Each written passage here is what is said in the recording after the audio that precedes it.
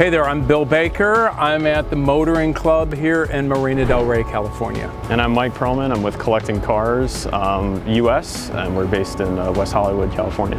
We are here looking at my new purchase, this 1966 Jaguar XKE 2+2, bought via Collecting Cars. Yeah, so this was a car that was sold on our platform. It has a really interesting story.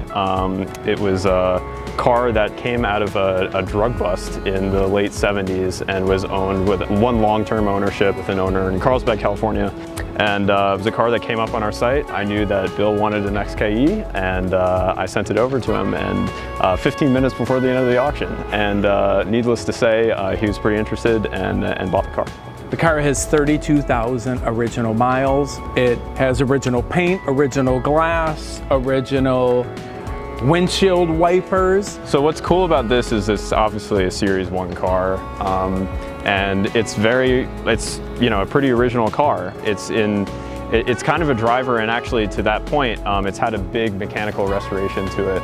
Total, I think an engine rebuild if I'm not mistaken. A lot of stuff that makes this a really driver-ready car, and that's exactly what Bill is using it for. One of the things that he did was, the car was originally a 3-speed automatic, and they converted it to a 4-speed manual, which makes the car much more desirable, and it just has this amazing patina. So the Series 1 is considered, you know, the most valuable. Number one, they have the covered headlights. That's one of the design cues that these Series 1s are known for.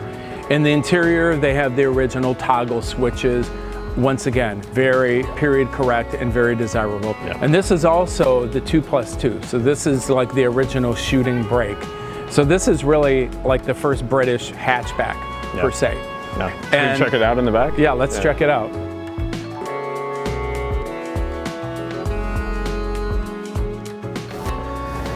And it's all leather clad inside. Spare tire underneath.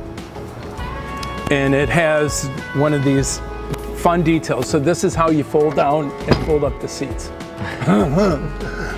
I so wanted, when I first got it, I so wanted to fix the car up.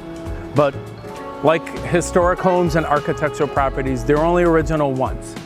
And so I've been showing this now, I've had it now for what, I'd say about 3 weeks or so? Yeah. In the 3 weeks, I've driven it more than what this family has averaged per year on this car. So I figured out, they averaged 581 miles a year for the last 50 years on this car, and I've already blown through that in the first 3 weeks with the car.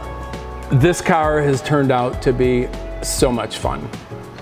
It's a beautiful car, but more importantly, the car drives amazing. I'm so glad I got it. I'm so appreciative of Mike hooking me up with this thing. I mean, I'm a Porsche person, but now I'm a Jag person. I am so excited about this purchase. Yeah, and if you're ever looking for a car like this or any other collectible car, be sure to check out collectingcars.com. We're 100% free to list, and we'd love to have your bids. Buy and sell on Collecting Cars, and we'll see you on the next one.